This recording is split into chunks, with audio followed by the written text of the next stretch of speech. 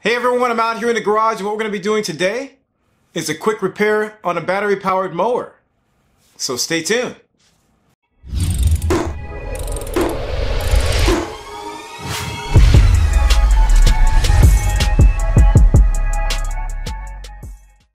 So if you're new to the channel, just want to welcome you here and hopefully you'll consider subscribing if you like what you see.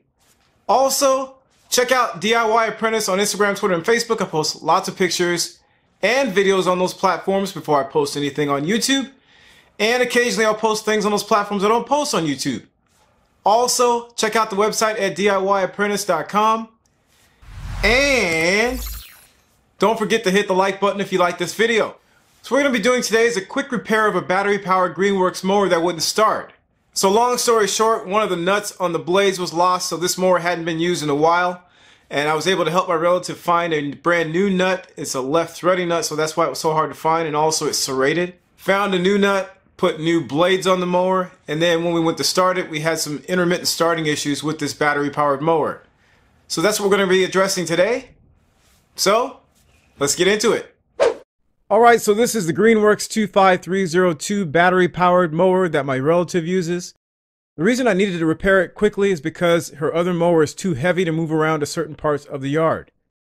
I've already completed the repair, so I'm just going to retrace my steps. To start the mower, the start button is depressed, then the bail is pulled and held to keep the mower running. When I first looked at this mower, we could get it to start manually by tugging on the cable near the deck, but then it quit working altogether. So I figured the issue was somehow related to the cable. Both batteries were fully charged and did not show faults when placed on the charger.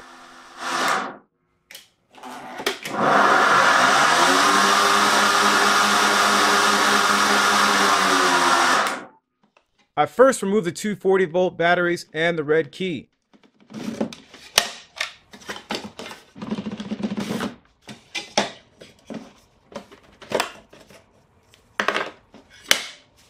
To get at the end of the cable and find the problem, I started by removing the two Phillips screws attaching the height adjustment lever to the stem. Next, I removed the 8 Torx 20 screws holding the plastic cover in place.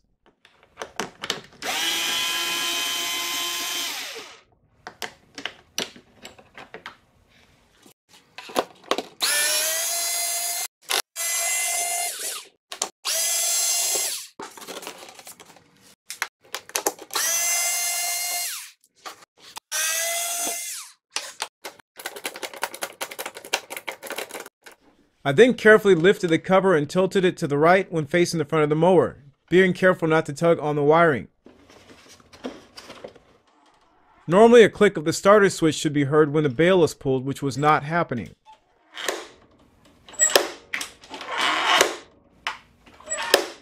I removed the switch cover's 4 Torx 20 screws.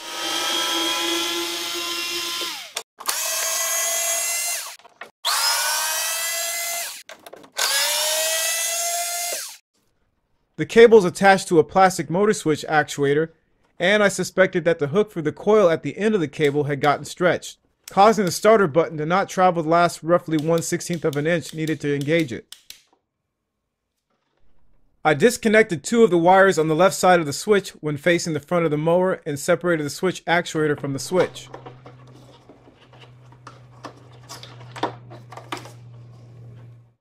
To close up the hook at the end of the coil, I opened up the jaws of a pair of vice grips to a little larger than the coil. Place the vice grips over the coil, then turn the screw in the vice grips handle.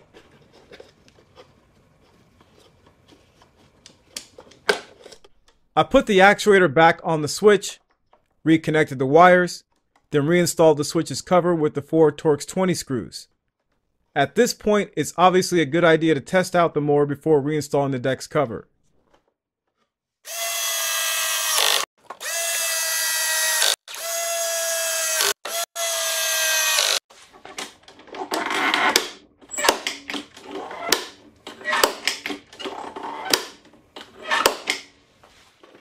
Last up is to reinstall the deck with the 8 Torx 20 screws and reattach the height adjustment handle with the 2 Phillips screws.